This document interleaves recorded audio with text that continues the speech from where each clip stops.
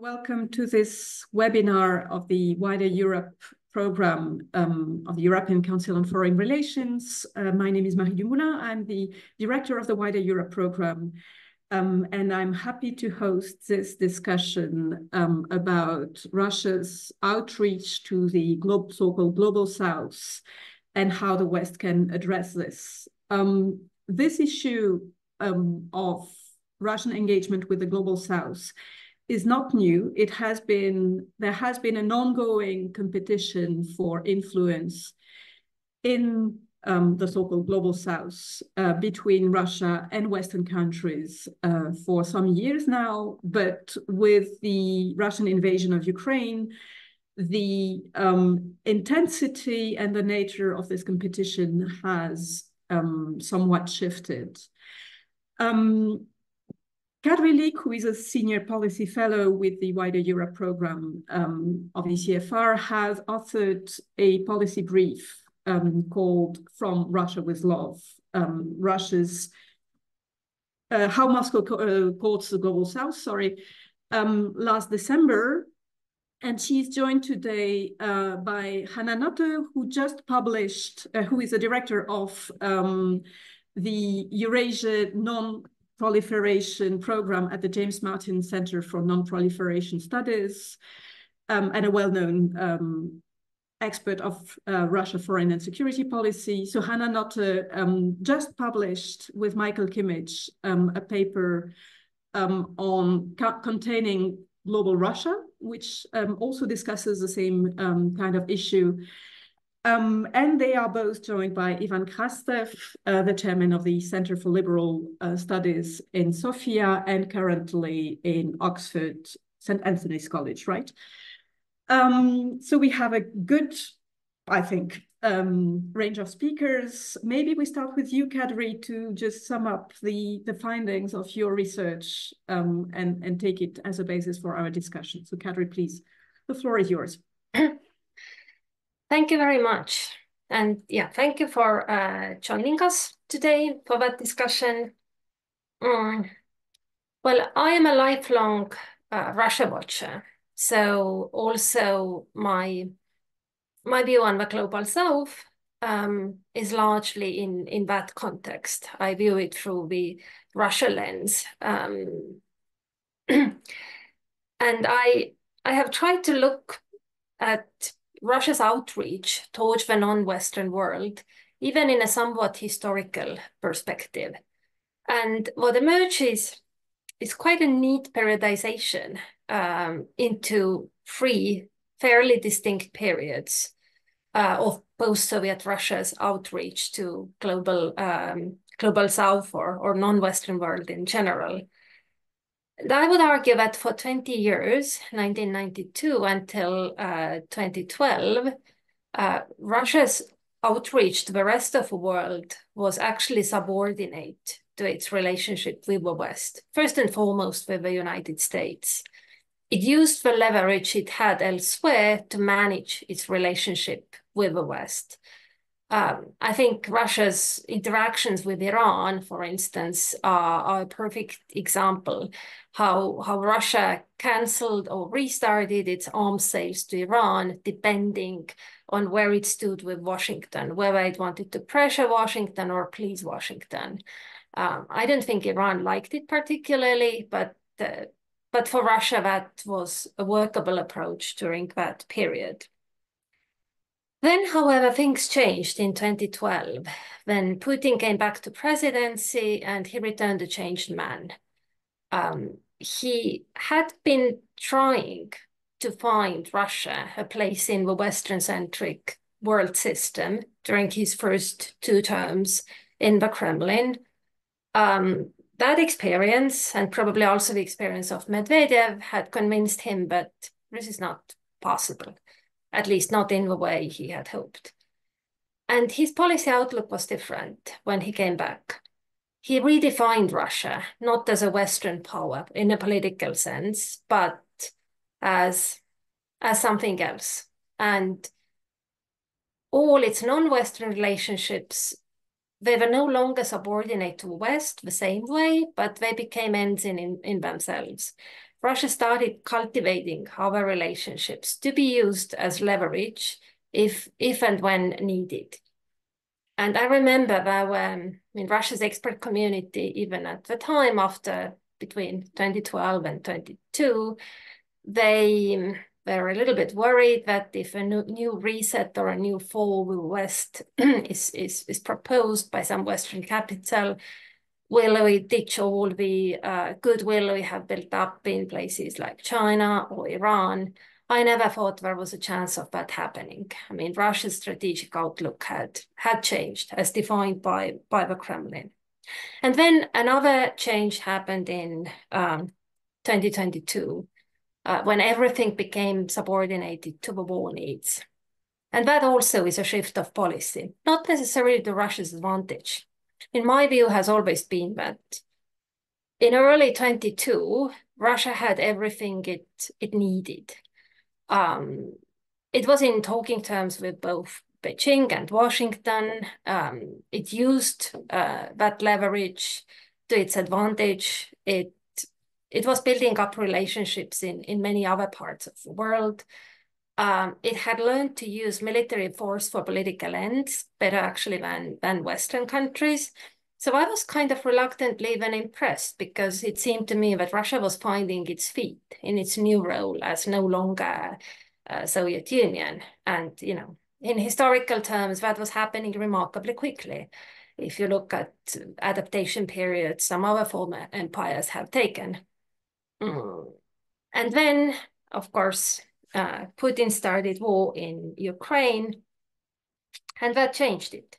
Not only became it evident that Russia was actually not adapting so well, but it also actually changed its outreach to the West, to the rest of the world, and its possibilities. So everything became, subordinate to war needs. So that meant Russia needed actually non-Western partners to buy weapons from, to sell its raw material to, and also to cultivate world trade system that circumvents the West, also circumventing dollar, facilitating trade that is not vulnerable to Western sanctions. All these things became important. That is having effect on Russia's former policies. And I think that effect could actually even increase as time passes. Russia is reviewing some of its former policies. I mean, for instance, a nuclear deal with Iran, that's not on the horizon right now, but even if it were, I don't think Russia would be cooperating on that, even though JCPOA was one of the things that actually survived annexation of Crimea. The West and Russia kept talking on that. That is dead now. There is even talk in Russia about sanctions on North Korea. You know, should Russia facilitate North Korea's nuclear program? That's not a done deal because, you know, North Korea sanctions are UN imposed. Russia has voted for them. Seat in the UN is something Russia considers important. So, but the mere fact of discussion is also interesting. And in general, I mean, the strategic stability, Russia has made it quite clear in recent days that it's not willing to discuss strategic stability with the West, while the West is helping Ukraine in this conventional war against Russia. So, you know, compartmentalization that Russia used to favor, even historically as a Soviet Union, now they do not want that anymore. And furthermore, Russia has become a lot more ideological. Now it is really crusade against the West. I mean, earlier it was not. I remember making the argument myself that, you know, the West might think that everything Russia does is directed against us. It's understandable why we might see its actions that way, but not all of them necessarily are. Sometimes Russia just minds its own business. And even though we might not like its policies, it doesn't mean we are the target. Now I could not say that anymore in the same way, because I think now the situation is that for Russia to win that war in any meaningful way, it actually also means that the role of the West in the world needs to become diminished. because otherwise the West would always keep Russia as a sanctioned pariah state. To emerge from that war with an international status that is comparable to what it was before the war, Russia actually needs to deal a blow to the West. And that is why, I guess, we see Putin's speeches that are really, they echo Brezhnev. I even compared the two, and they are interchangeable. He's trying to use all well-known rhetorics, anti-colonialist, anti-Western hegemony to recruit friends in global South. Question, of course, is whether that is sign of strength or weakness. I'm also inclined to think that over ideologization is a sign of weakness, because Russia is not in the position necessarily to offer other things to these countries in the way it could before the war. Its possibilities have become constrained. But nonetheless, it is very focused on that. And yeah, I tried to also conclude by asking how should the West think about it. It is, of course, not a battle of narrative. I think now we are realizing it, that it's not enough to travel to non-Western countries and explain them why they should side with Ukraine rather than Russia. They mind their own business. They don't want to become pawns in another Russia-West contest that they remember very well from the Cold War, and then the world has changed. These countries feel they need more agency, and actually they have right for it. We are well equipped for that. So I think the Western policy, if we want to rely on these countries' support also when it comes to Ukraine, our policy should get a lot more transactional. Transactional in a good way. I mean, there is transactional and there is transactional, and not all of it is bad. But this also the good one is it's actually hard for us because of how our societies are constructed. Our societies are also polarized, very emotional, and full of activist groups who would always find things to criticize if a prime minister or foreign minister wants to go out and conclude some kind of a deal with some country out there that surely doesn't correspond to all the standards of democracy.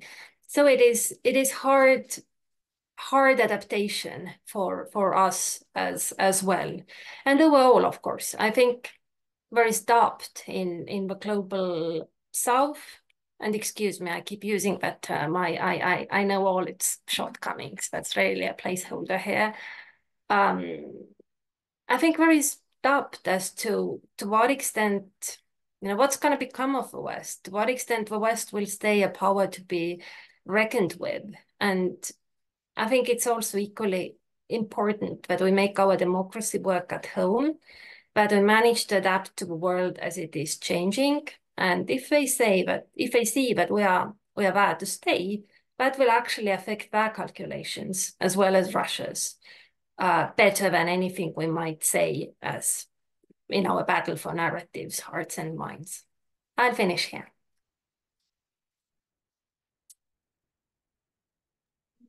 Thank you very much, Kadri. And thanks again for the interesting research you published in December.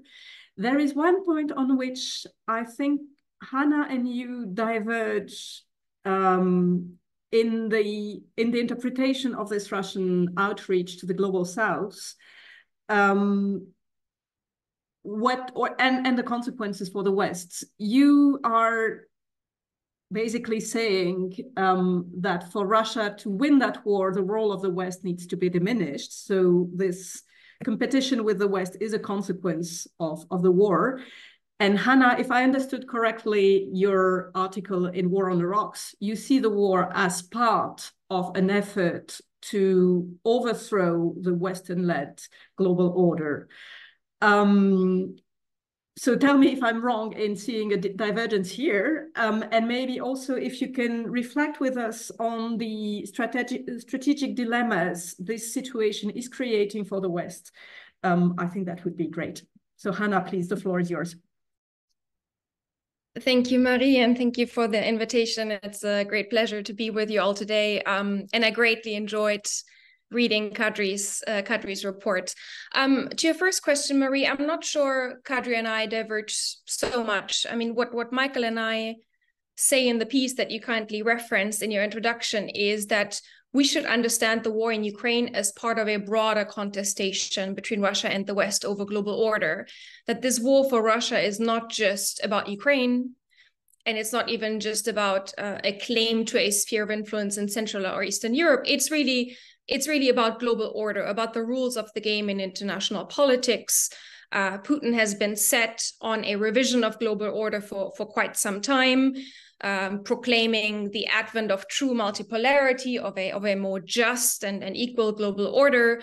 And of course, he has to stand firm in Ukraine if this Russian project is to succeed. But we can come again to what that would actually mean, Russia succeeding, because I think that's an interesting question. What does Russia actually have to put forward by way of a positive vision or agenda for global order? I think that's a big question.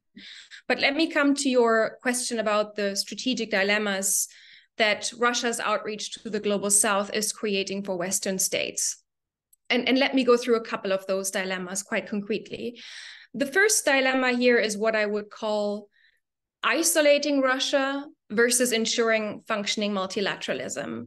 I think what we've seen since the invasion of Ukraine is that Western states have, on the one hand, wanted to isolate Russia internationally and really to forge as broad as possible an alliance against Russia. And certainly in the immediate post-invasion period, this was a priority, and it extended into multilateral fora. But on the other hand, Western states have, of course, viewed the maintenance of functioning multilateral institutions as important and have wanted to prevent these institutions from fully getting paralyzed and bogged down in politicization and paralysis, given this confrontation with Russia over Ukraine. And let me just give you an example of where this has played out and what Western states have done about it. I looked at the impact of the Ukraine war on multilateral nuclear fora last year in a research project. So the kinds of forums that deal with nuclear disarmament issues and the peaceful uses of nuclear energy. So think the IAEA, the UN First Committee, the NPT process. And what you see in those fora after the invasion of Ukraine is what countries from the global South called a procedural earthquake. You know, there was excessive politicization, lots of rights of reply. So Russia and Western diplomats getting bogged down in these rights of reply over Ukraine, an increased tendency towards voting, and interviewing diplomats from the global South. What they would say in terms of how they felt being put in this position at these multilateral fora were things like frustration, being uncomfortable, being felt like they were put in the middle. And it felt like they were mostly blaming Western states for the state of affair, not so much Russia, because it was Western states who approached them to sort of take a side over the war in Ukraine. And these states would say that they have an aversion to name and shame. And that is a historical position that they have adopted in these fora. And that's how they explained being reluctant to, for example, single out Russia over its various nuclear actions, whether it's nuclear threats or the deployment of nuclear weapons to Belarus or the more recent de-ratification of the Comprehensive Test Ban Treaty. And of course, they would point to precedents of what they saw as irresponsible Western action. For example, President Trump's nuclear rhetoric, fire and fury vis-a-vis North Korea, to sort of say, well, we didn't single out other countries, so we're not going to single out Russia.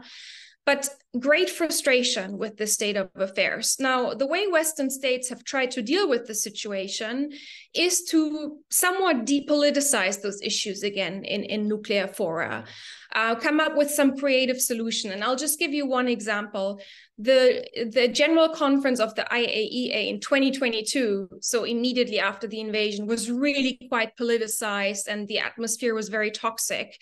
And different technical resolutions got bogged down in voting because of the Ukraine issue. So the year subsequently, in 2023, Western states took the Ukraine issue and put it in a new resolution, so sort of compartmentalized it in order to depoliticize the technical resolutions that get usually passed at these general conferences. This is just sort of by way of one example of a dilemma that has been created. I'm sure we could extend this to other multilateral organizations. The second dilemma is what I would call, and Kadri has actually hinted at this already in her remarks about the need for a more transactional approach. It's the dilemma between maintaining Western standards on the one hand versus preventing Russia from filling certain niches in the global south. Now, this is a dilemma that precedes the war in Ukraine very clearly. If you look at the kinds of niches that Russia fills as an economic partner to countries in the global south, you know, there's only a few really to mention.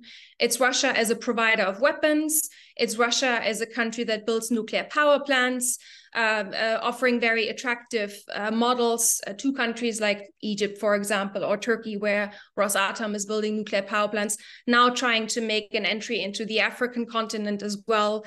And I think the thing to note here is that oftentimes countries for weapons or for nuclear power plants, they don't necessarily go to Russia because it's the partner of first choice, but because they feel they don't get from the United States or Europe what they want, because there's the requirements are too onerous. There's considerations related to human rights, of course, or other considerations.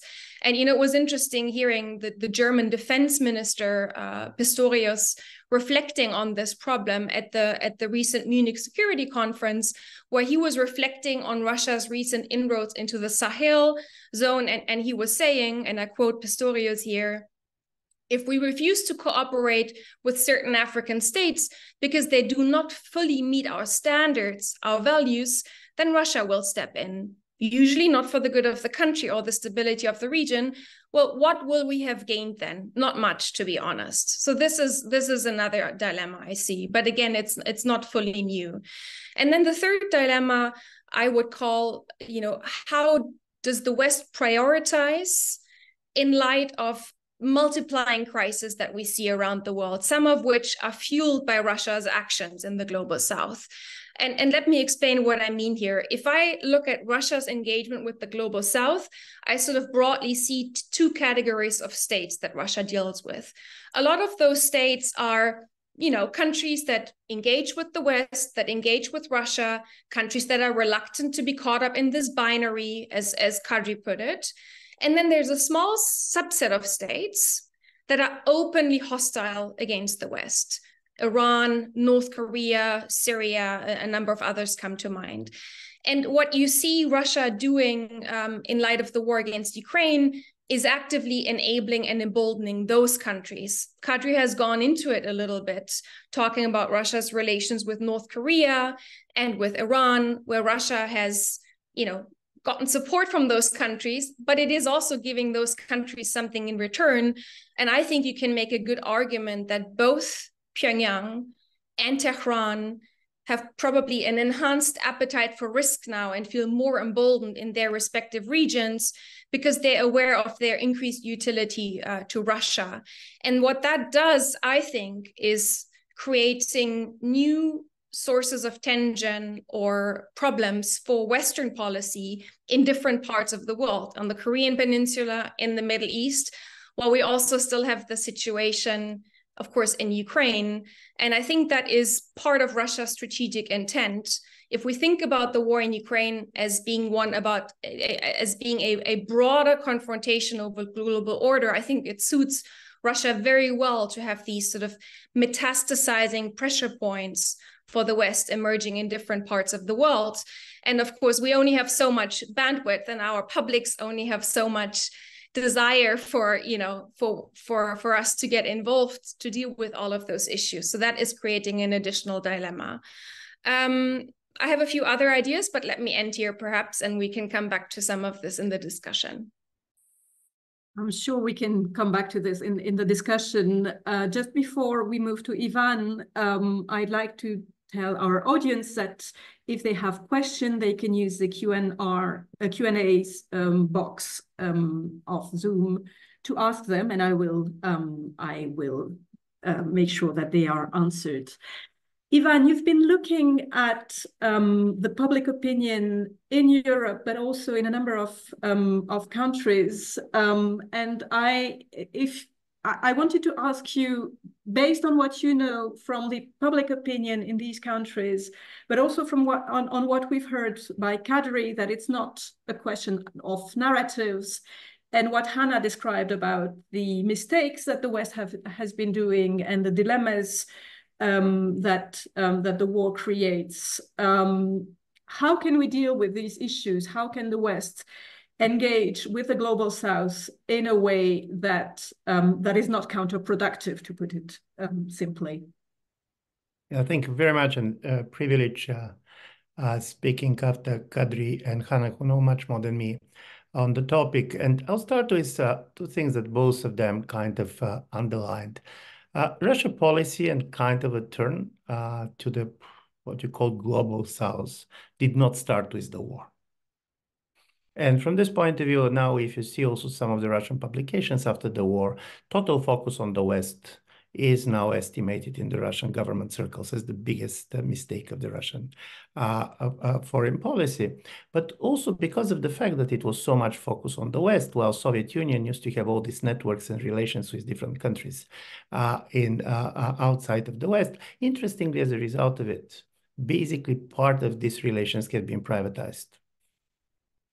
So it was very much private companies and others that have relations with the previous Russian clients, Soviet clients. And as a result of it, this, by the way, also explains the fact that when it comes to the relations with the rest of the world, on the Russian side, quite often outside of the narrative, you're going to have a very strange actors. Listen, Wagner being the major player on Africa and so on. This is the result of the fact that to a great extent, the Soviet legacy was privatized, and not the state, but a different kind of non-state actors have been using it. Secondly, and this is very much where Hanna was going, is that when the war started, for many in the West, and particularly in Washington, the idea was that this is a great opportunity to mobilize public opinion in defense of international order. And you came with the framework of democracy versus authoritarianism. And basically, the idea was that Russia is the major enemy of the international order. And this strategy didn't work. And it didn't work for a very simple reason. Many things that we are calling order for many of these countries was perceived disorder anyway, or Western domination. And it's not by accident that Russia borrowed the language of hypocrisy, of Western hypocrisy, which is the dominant discourse on this. Secondly, while in the West, and particularly in Europe, we were really scared by how much this war is changing the world. For many other players, and not necessarily anti-Western players, there was an opportunity. And you can see it in Turkey, you can see it in Brazil. Many of these middle powers, they're trying to assert themselves. And as a result of it, not simply that they didn't want to take sides, but they're seeing this really as a possibility to put on the agenda things that were very interesting for them. So my first argument is that basing our relations with a non-Western world on the Russia's war in Ukraine is not a great idea. The West should be able to help Ukraine without believing that this is basically the job of the world. And the more we're making Ukraine critical for our relations with other countries, the more we're going to be in a weaker position. From this point of view, talking about the positive examples, the country that got it totally right, how you can help Ukraine using the resources outside of the West, in my view, was the Czech Republic. The Czech initiative to basically buy ammunition, and they were very successful for this, and try to help Ukraine by buying ammunition outside of the West, was done not through a kind of a moral lecturing and not basically talking in terms of a value wars, but basically using the contacts of the Czech companies that have been selling these Soviet weapons to all these non-Western countries for most of the Cold War. So in a certain way, there is a certain resources that could be mobilized. But I don't believe that ideological frame in which we were trying to do it was acceptable for these countries.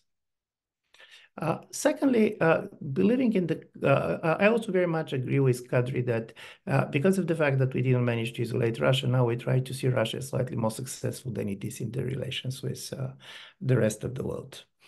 Because it's one thing your major narrative to prevail and talking about the public opinion, the Russian narrative is dominating non-Western world. People believe that the war between Russia and Ukraine is a proxy war between the West and Russia. The only people in our survey who do not believe it is Europeans, Americans, and South Koreans.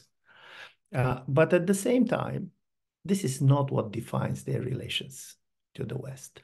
And also, it's very important that the war in Gaza and basically what is happening in the Middle East also dramatically reduce the possibility of the West to keep the discourse with which it started. This attack on double standards, the fact that for some countries, the real global conflict is in the Middle East and not in Europe is critically important. In the first 3 weeks of the war in Gaza, the social media activity on Twitter was 4 times higher than in the first 3 weeks in the war between Russia and Ukraine. So while we started with the idea that the Russia-Ukrainian war is a global event, now we're much more realizing it's very much European war, regional war, very important for Europe. And by the way, it can have a dramatic implications on the future of European Union. But this is not the war that keeps sleepless many in the world. And by the way, Russia is also much diplomatically and in commercial times weaker. Because while the Russians were very much pushed to try to create a networks in order to buy things that they cannot buy like before, this is not the type of relationships which you're creating a major infrastructure. And by the way, the fact that their relations with the non-Western world was privatized and some of them quite corrupt schemes helped Russia. In a certain way, having a kind of a smuggling channels from before helps you in the moment of war. So some of Russia's weaknesses has become Russian strengths. But at the same time, keep in mind, a country like Turkey has much more diplomatic missions around the world than Russia. In a certain way, in its relations with the rest of the world, Russia continues to be a regional power, which has, of course, global legacy, which is doing things which are important for some of the countries. By the way, our sanction regime put Russia in a better position with some of the countries, particularly India and others, because they were delivering on the discounted rates to these countries. But at the end of the day, the major competition of the West outside of the West is not with Russia, but with China. And from this point of view, it's quite important to keep the proportion and the scale. China can provide money. China, in a certain way, can provide model. And Russia, on its side, benefited both by being the inheritor of the Soviet Union and not being the Soviet Union. So they inherited certain type of networks, people who get an education in the former Soviet Union, people who speak Russian, people that have been supported by the Communist Party of the Soviet Union during the anti-colonial wars. But on the other side, Russia is exporting not a real ideological model. There is not a kind of a success. It's not China. So as a result of it, nobody really fears them in the way Soviet influence was feared by certain important groups in the Western societies. And plus, Russia now is much more going with the idea of sovereignty, conservatism, and so on, certain things that basically looks like scary. Where I do believe that Russia, in a certain way, really were hurt by the war and their relations with the rest of the world is first, because in many parts of the world, starting with Asia, Russia didn't want to be perceived simply as a China bride. For them, relations with countries like India were critically important. Even in Africa, Russia was trying to position itself as the third power. If you don't want to choose between China and the West, come with us. This type of a game is not possible anymore. The dependence on China economically and others is critically important, and what both Kadri and Hanna said, in my view, the most important strategic kind of relationship that Russia was forced to develop as a result of the war, or the relations with North Korea, but particularly with Iran. But the moment you're developing this relationship, of course, you're also losing friends. You're losing some friends in the Middle East, which are particularly not keen on Iran. You're creating a much more difficult relations with Turkey. So from this point of view, the major success of the Russia policy outside of the West very much is going to be based on the fact to what extent they're going to be able, like before, to compartmentalize different relationships, to basically keep kind of the strategic partnership very much limited. Because this big ideological coalition on the anti-Western base, I don't believe it is going to work in the way basically it works in the speeches of President Putin. Not that many of these non-Western countries are in love with the West, but they have been quite much more pragmatic, and in a certain way, they're much more following their own interest. And I'm going to end up on the EU, because the difficult problem of the EU is that in a moment in which all others are much more trying to adjust to disorder and try to how to benefit from it, we do not have a language to speak like this. We speak order even when we're not sure that the order is still there. And as a result of it, kind of, otherwise everybody said, let's engage on the issues that are very important for these countries.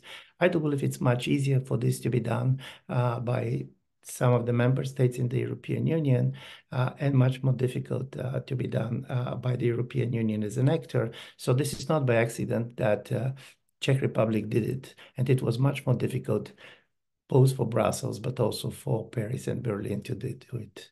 From time to time, to be small helps you.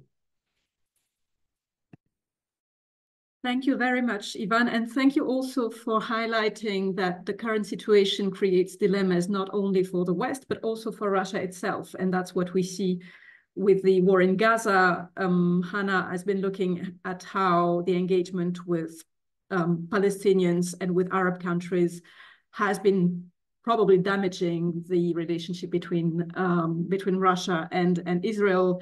And Kadri, you'd been looking at the changing relationship between Russia and China before the war, but obviously this relationship has changed in a way that creates new dilemmas for Russia.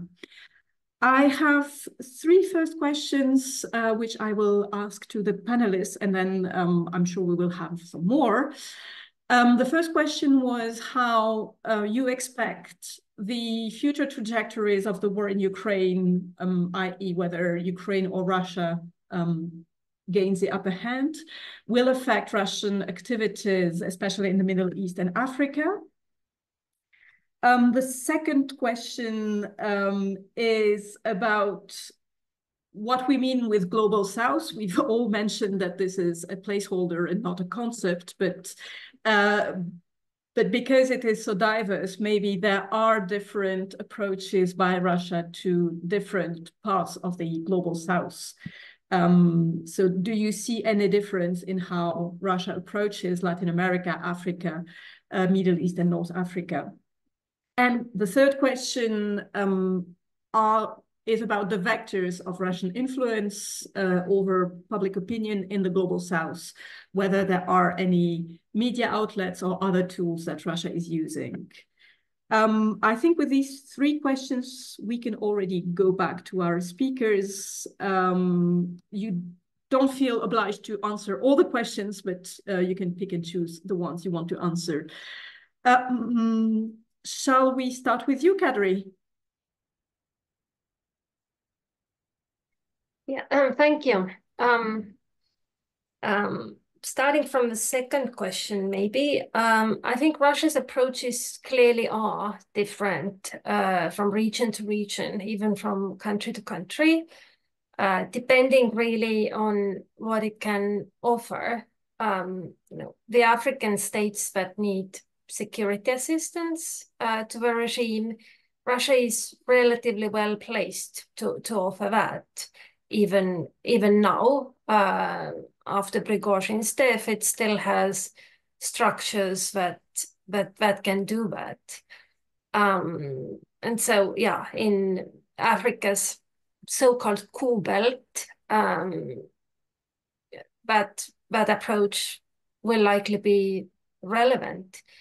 At the same time, if you look, for instance, at Asia Pacific, I mean, I sometimes talk to people from the region, and they have always pointed out that Russia is not a true regional power in Asia Pacific in the way that other countries would maybe like it to be. But Russia comes to those meetings with its sort of great power agenda, its focus on its relationship, with China, America, whatever occupies it at the moment.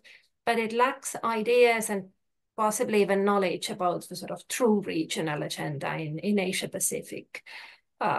Because I mean, it's a huge region, and they have business of their own, but that's not that great power centric. So Russia clearly has strengths and weaknesses, region by region, but also topic by topic. When I was working on my paper, I talked to a few people in Moscow as well about how it looks to them and how the future looks. And one of them had that great quote, that, you know, if the name of the game is security, then they will simply invent a new Prigozhin. If the name of the game is development, then Russia really has little to offer. And to him, it seemed that Russia will be, in a way, a deal taker rather than deal maker in those relationships. It will try to use these countries in its own interests and offer in return what it can, but on some occasions it cannot. And that probably also answers the first question, how Russia's behavior will change if it wins in the war, if it loses. So I think even if it wins in the war, I don't think that it will be, I mean, first concept of winning is vague. I will not go into it, but that's something to be, I mean, it's not so easy. But secondly, I think even so, it will be a constrained country in many ways, diminished power with fewer resources, also fewer resources by virtue of how it is structured. And I have tried to look at how Russian diplomacy works and Soviet diplomacy has worked. And what I can see is that bottom-up initiative is not encouraged. It's ever less. And that actually means that, you know, it's less creative than it could be. And I think in all these regional relationships, in the end, it matters. So I don't think that Russia doing well on the battlefield will inevitably translate it into being more powerful in all these other areas. Thank you. Hanna? Yeah, let me come in here and slightly disagree with Kadri, not fully. I mean, I do fundamentally believe, and I'm addressing the first question in terms of Russian bandwidth, especially in the Middle East and North Africa, depending on trajectories in Ukraine. I do fundamentally agree with the notion that Russia will remain constrained whichever way the war in Ukraine goes. It will not suddenly emerge as a major security provider or let alone military player in other parts of the world, even if it gains the upper hand in Ukraine and some resources are being freed up. However, I do think that we still need to take whatever Russia can do in those regions very seriously. I mean, if you look at Russia's presence in the Middle East and Africa, it hasn't really suffered over the last 2 years since the war in Ukraine began. I mean, Russia had to rotate some forces out of Syria. It initially handed some bases over to Iranian-backed forces, but there wasn't a significant reduction in the Russian presence in Syria. And actually, I would argue Russia has been quite savvy, taking different measures to ensure its continued influence in Syria. Division of labor with the Iranians, on the one hand, militarily, and then politically fostering normalization between the Assad government and the Arab states and Turkey in order to get some economic momentum, reconstruction funding, and perhaps investment into the Syrian economy over the medium to long term, the kind of funding that Russia itself cannot or does not want to provide to Syria. What we also see is that Russia, with its limited resources, has moved somewhat closer to what we could call the axis of resistance in the Middle East, so Iran and affiliated actors, who of course have an open aspiration to kick the United States out of the region, and they are openly anti-Western actors. And we see Russia on the margins, whether it's diplomatically and politically or militarily, colluding more with those actors. We now see since October 7th, Russia quite cynically adopting this pro-Palestinian posturing on the war in Gaza. And again, here, a shielding of resistance actors, whether it's Hamas or the Houthis at the UN Security Council, but also welcoming these actors to Moscow. So I could see a situation where if some resources are being freed up, given the trajectory in Ukraine, that we could see Russia somewhat stepping up the game again in the Middle East, not emerging in the way it did in Syria as a military player. But if you look at Russian discourse, they're already hinting that they want to do more in Iraq. And of course, Russia is agitating against the US presence in Iraq and says that that should end. I also think that Russia will continue to engage with Iran and the axis of resistance. And it's already signaling that it's not willing to cede the diplomatic scene to the Americans and other actors when it comes to, quote unquote, the day after in Gaza and the broader region. The Russians hosted an intra-Palestinian meeting in Moscow last week. Now, not much came of that, and I really don't think it should be, the importance should be over-exaggerated. It's also clear, given the level at which it was held, that Russian diplomacy right now is not according a sort of priority to this issue, but it does signal that the Russians want to stay relevant, as developments shake out in the region over coming months. And they might have somewhat more bandwidth to do that. Similarly, in Africa, I mean, there was so much prognosis after Prigozhin was killed that Wagner would cede the scene in the Sahel, and that's not what has happened at all. What we're actually seeing is a reconfiguration and a rebranding of Wagner into the Africa Corps, held at a much tighter leash by the Ministry of Defense and the GRU, Foreign Military Intelligence. And those structures are there to stay in the Sahel. I think Africa Corps supported the Malian government in November in fighting against the rebels. It made an entry into Burkina Faso. There are concerns that it could emerge in Niger. So I don't see Russia as that kind of player going anywhere in the Sahel. And if anything, if you look at Libya, for example, where Russia is now talking about wanting access to a deep water port, the Russians are now actually, I think, becoming much more comfortable with the notion of official presence on the continent. You know, before the war in Ukraine, it was Wagner, it was about plausible deniability, it was all unofficial.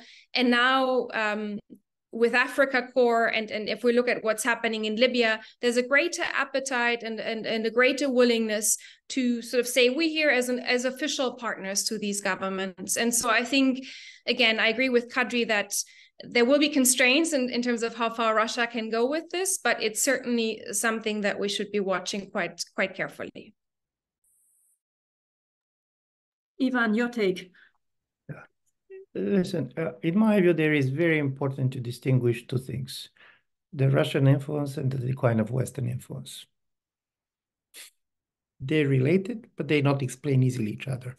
And from this point of view, I very much agree that Russia is going to be present, and it will try to position itself at a low cost at the center of many things, because basically Russia has certain advantages. One is, by the way, vetoing the Security Council.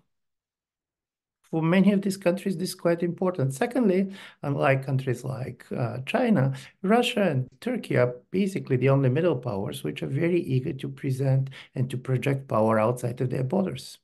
It's not by accident that in Libya, this is the countries that ended. You have Syria, you have other places. And from this point of view, they are basically providing services which are in demand, and basically at the same time, the supply is very limited. Not many kind of countries have the political wills or capacity to send the type of a military unit that Wagner is going to provide. So from this point of view, they have a niche of their own, and as we know, niche is something that they stay. But what is much more important, in my view, to understanding the bigger strategy of Russia is that they're much more great in making negative coalitions. This was basically the failure of the French presence in Francophone Africa that is the biggest story. And in this story, basically, the Russians managed to get in and to play a role for themselves. But this was a kind of a using the situation that was not created by them. They managed very much to exploit this situation to put themselves on the map. But this is a process that started much earlier. And by the way, it's not about France or the colonial powers. Has this type of stories. But as a result of it, what I do believe is very important is that if Russia is going to be successful in Ukraine, this is going to hurt the political influence and the prestige of both United States and EU outside of their borders. Clear.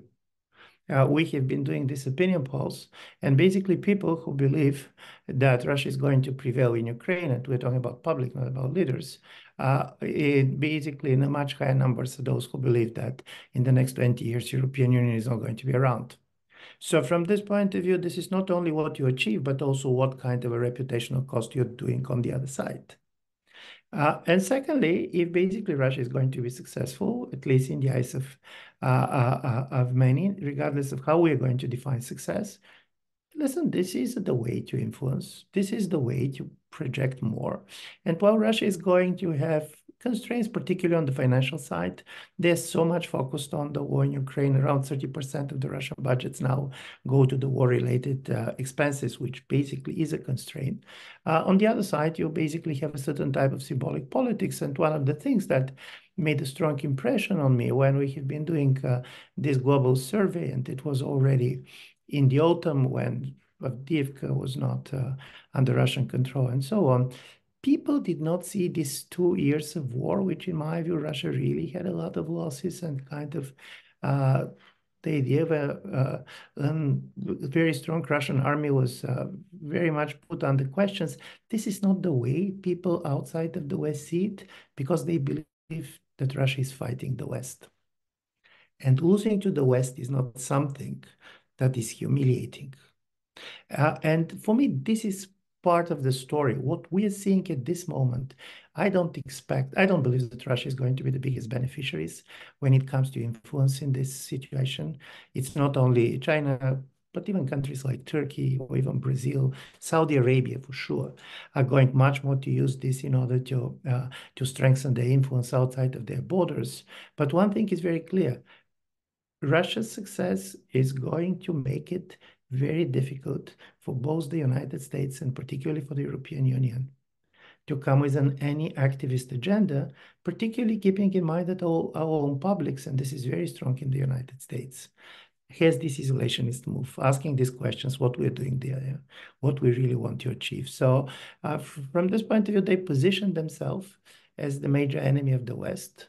And this gives you symbolic victories, even when kind of the real material victory is not always there.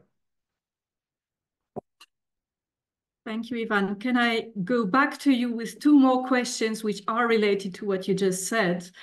One is about, well, it's a sort of symmetric question to the one you just answered.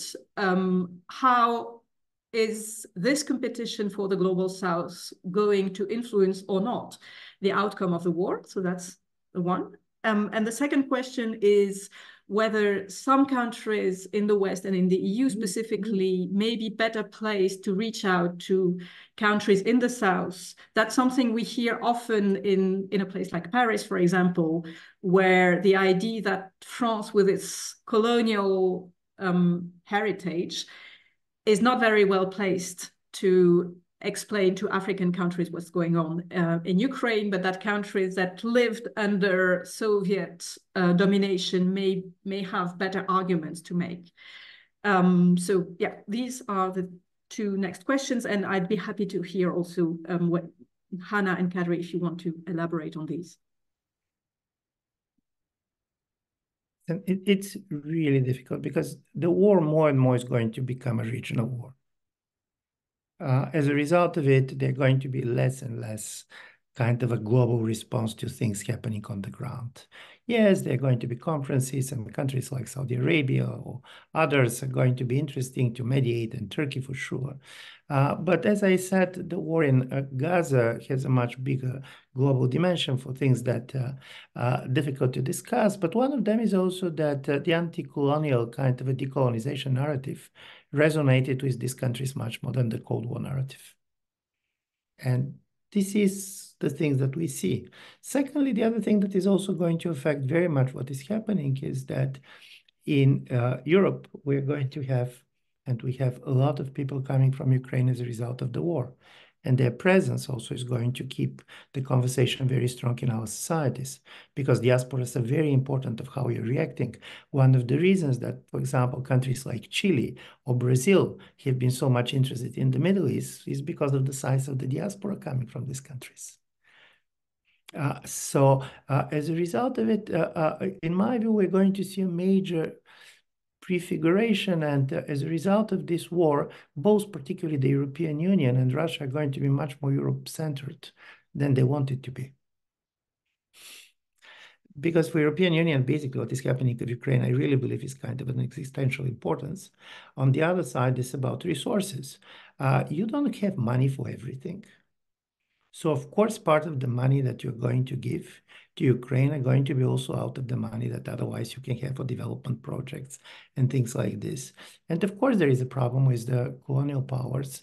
But here's the interesting story. Small countries, East European countries, which does not have a colonial history, can be successful in the initiative like the Czech initiative. But on the other side, let's be also open. We do not have part of the expertise that you have that comes from your colonial legacy.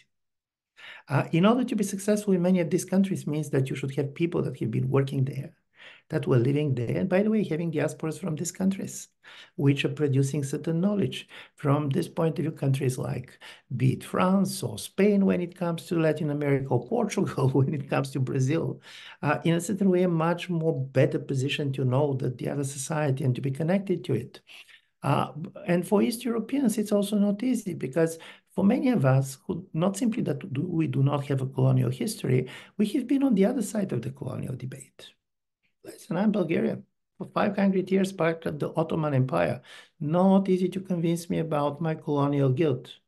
And as a result of it, this is going to push a very much kind of a pressure within the European Union, how to reconcile the post-imperial and the anti-imperial legacies of the different countries. And this is important, and the size of the countries also matters.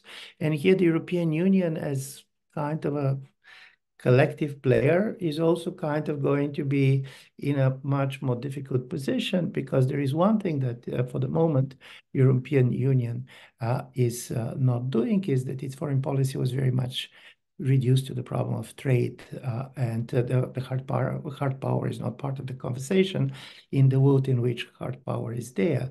And secondly, if we decided to develop a much more strong defense identity, which means that you're going to see certain type of a much more protectionist policies that go in certain areas, which I have the feeling that most of the European countries are going to agree with. So first, I very much agree it's not going to be a global south. It's going to decide what kind of country, what kind of regions, in what kind of period are critically important for us.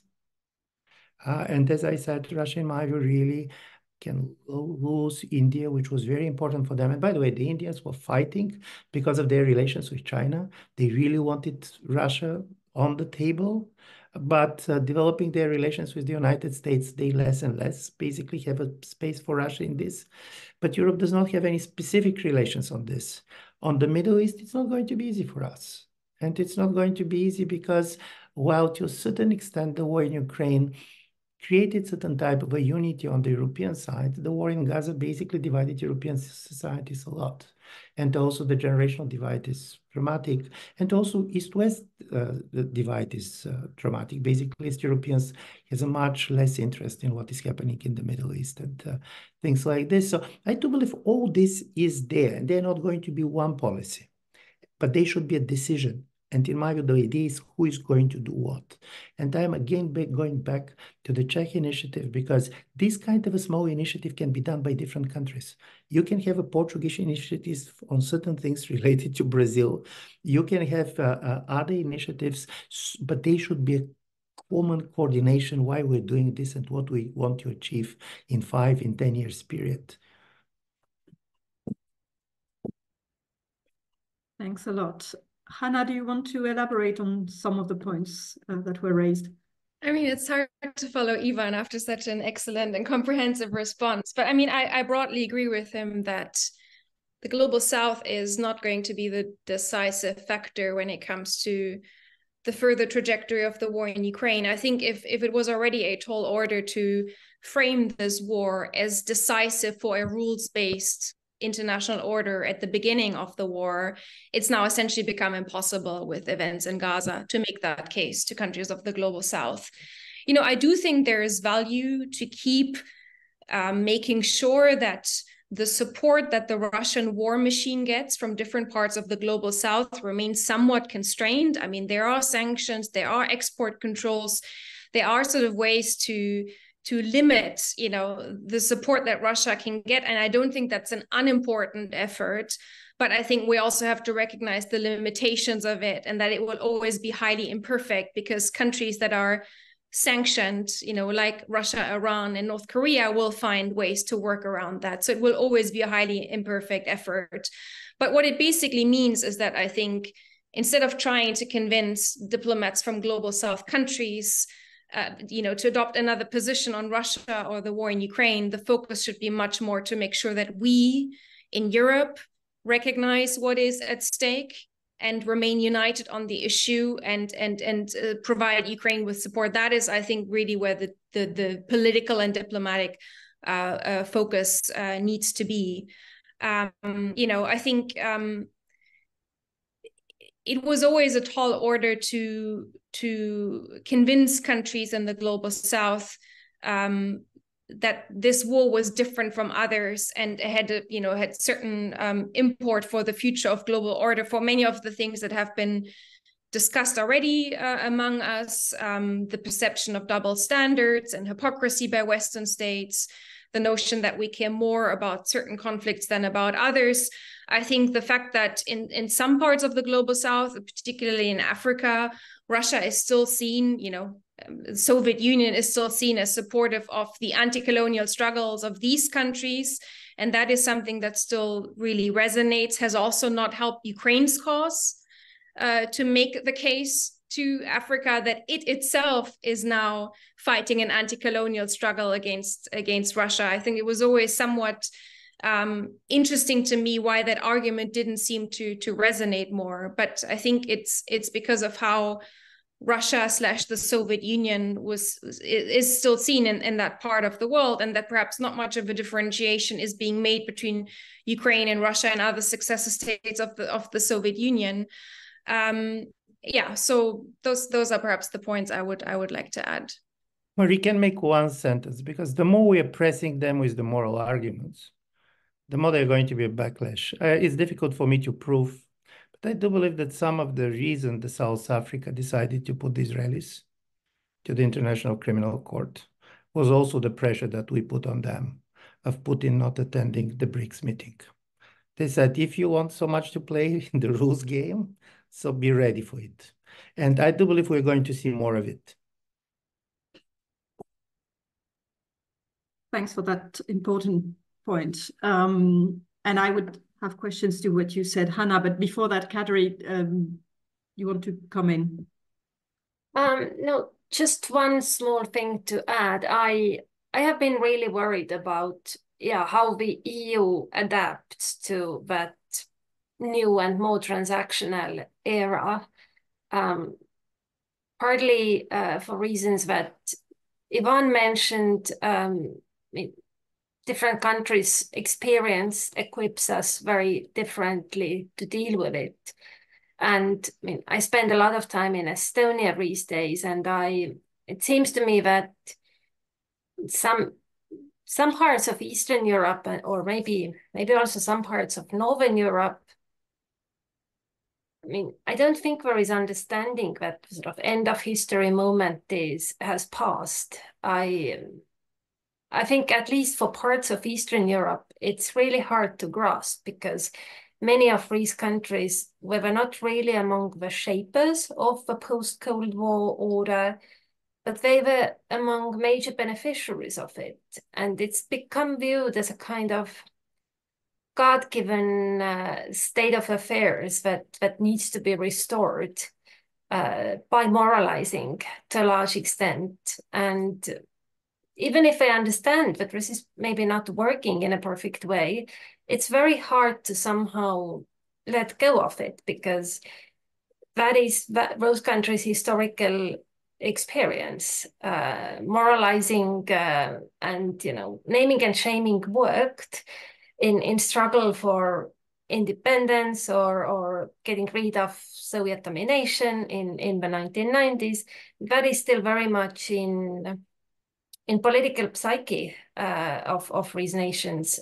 And I am a bit worried that this might not be sort of ideal preparation to deal with the problems that are going to come over the next decade and two. Thank you, Kadri. I'd like maybe to come back to the question of narratives, because we said I think you said, Kadri, at the beginning that it's not a question of narratives, but at the same time, we have to manage a war of narratives that Russia is creating on this colonial issue by managing to blur the fact that Russia has its own imperial legacy and has been a colonial power in a way, but also on the issue of sanctions that you mentioned, Hanna, the fact that we need to make sure sanctions are as well implemented as possible, while at the same time Russia is spreading the narrative that a number of issues that countries of the South have to deal with are a direct consequence of Western sanctions. So without making it a war of narratives, how do we deal with these challenges that Russia is creating for our own policies? I don't know who wants to start on this. Shall I get back to you, Kadri? And maybe because we are getting closer to the end of our webinar, if you want to add your final takeaways or some final remarks, please do.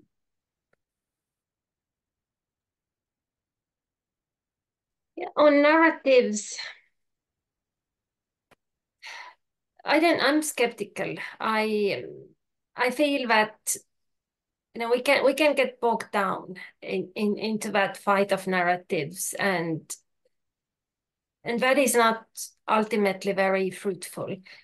Russia can change its narrative every second day, and these can become so twisted. And if we go along with all of that, trying to debunk all of that, then actually we in a way are sort of magnifying Russia's narrative just by engaging with it. So I think it is much more important to devise our own policies and try to actually do something as opposed to investing a lot of energy into talking and debunking what Russia is telling others. I mean, many people think that this is what matters. I've always been a bit skeptical on that account. Hanna, do you want to come in? Yeah, so just 2 quick thoughts on this. I mean, the first thing I think that's important to do is to differentiate between Russian narratives and Russian disinformation. I feel like we've seen this tendency over the last 2 years to call anything that comes out of Russia disinformation. It's disinformation, which, sometimes is the case if you look at the kinds of things that Russia has said about Ukraine, I don't know, experimenting with biological weapons or nuclear weapons or radiological weapons or whichever weapons of mass destruction you can come up with, or certain, facts on the ground in the war. Those are lies, those are factually wrong, and they should be called out as disinformation. But Russia's way to look at certain processes or things or conflicts in the world, in presenting narratives on that also happen to resonate widely in the global south, to sort of give it the stamp of Russian disinformation, I don't think has served us very well. So I do think it would be important to make that kind of differentiation. I do agree with Kadri that I'm not sure how much engaging in a better war of narratives with Russia serves as well. I was sort of struck when I moderated an event with two very accomplished journalists working for major Western outlets some 6 months into the war. And I sort of asked them, Russia presents a narrative on what is happening on the ground, often very, very fast, and sort of dominates the information space. How do you, as journalists who do due diligence and who collect their facts, how do you deal with this sort of Russian antagonist in the information space? And I thought the answer I got was very, very interesting. One of them said, look, I haven't met a single person who has changed their view on this conflict, on the war in Ukraine, or on Russia for that matter, since the war began, and sort of based on our reporting. I don't think that is possible to achieve with my reporting. So what I want to do with my work is present good journalism to those who read our paper and want to be informed, but I don't see it as my mission or as my, even within the realm of my, possibility for me to change around those who have a fundamentally different view on Russia or on this war, because it's not operating on the basis of factual reporting. The reason why these individuals have a different view of what's going on resonates, it's happening at a deeper level, and I cannot change that through my reporting. Which leads me to sort of my final conclusion on this, which is that I don't think we will bring people around in the global south or in our own societies for that matter on Russia or the war in Ukraine by engaging in some narrative war. It's actually just leading by example and living up to our own standards that we sort of claim to stand for. And whether that's related to the war in Gaza or other conflicts around the world, actually leading by example is going to do so much more than presenting some sort of argument about a rules-based international order. We actually have to live by it, and that's, I think, the only thing that will change views. Yeah, we probably have to adapt to the idea that facts cannot change opinions anymore, which is quite a scary one. Ivan, your final remarks. Yeah, I'll be very brief because I'm in agreement. First idea that they can be a kind of an abstract anti-imperial solidarity is not kind of supported by the facts. In a certain way, to believe that we can make people see Russia as the kind of a most imperial of the empires, it's possible only in Eastern Europe and in the post-Soviet space, where basically this imperial presence was real. But for people outside of Europe, of course, they're going to remember the old European colonial empires. And of course, America is the superpower. And from this point of view, when they talk about the empire in many of these places, they're going to mean the United States. And this is the story. So in a certain way, Russia was not creating a narrative. Russia was simply subscribing to a narrative that was already there before and being used by all the actors, basically. Of course, they have a much better position from the media, other point of view, much bigger budgets to do this, but this is not a new narrative. They simply subscribe for the narrative, and even the new global majority and so on is not something that is invented by the Russians. And the second important issue is the economic sanctions. Because one of the resistance is about sanctions, and not simply sanctions because they hurt some countries, and we remember the story with the food and the fertilizers in Africa. The problem is that the West is blamed for weaponizing its critical position in the global infrastructure. It's not about solidarity with Russia. I don't believe that many of these countries care about what is happening in Russia. I don't believe that we had an option not to have sanctions, let's be on this. But the problem with sanctions is that they hurt, but they don't kill. And personally, always I have a problem with the weapons that hurt, but do not kill.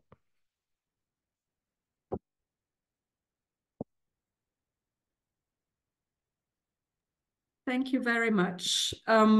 We don't have any more questions, so I just have to thank our audience for their attention and for the very good questions that were asked, and to thank our speakers for very insightful presentation and what I found was quite a fascinating discussion.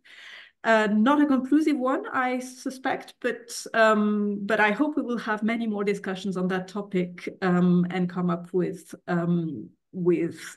creative policy recommendations. So thanks again, and yeah, see you soon.